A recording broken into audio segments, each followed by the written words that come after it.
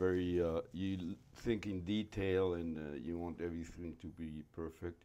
Even shooting here in Natchez is harder than New Orleans, but it's more real in a way, right? You think Well, the faces of the people? The people, absolutely. Well, not even the faces of the people. I mean, New Orleans, I love that place, but let's face it, it's been shot to death. I mean, there's nothing new to shoot there. And when I make a film, my locations are a character. The same with The Help. They became a character. The South needs to become a character. And to do that, I need to be in unspoiled places. And Natchez is one of those rare communities where every building is protected. So we're able to film in areas that are in the 1930s, the 1940s, the 1960s. It's all here in this town.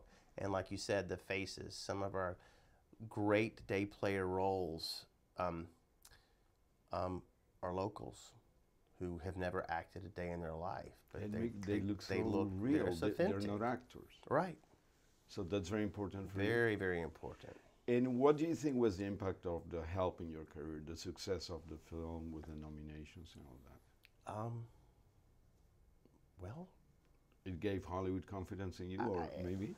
I don't know. It's giving them more confidence in me. I don't think anyone in Hollywood, no matter who they are, will ever have the 100% confidence of the people writing the checks. But it gave me street cred, if you will, that on The Help, I fought to have it filmed in Mississippi. I fought for a lot of the things that I did for this.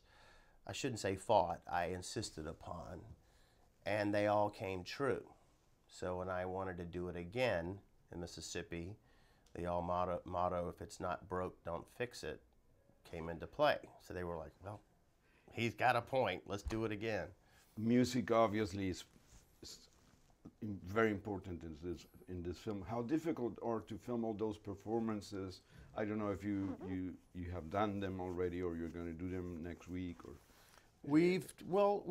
it's not difficult.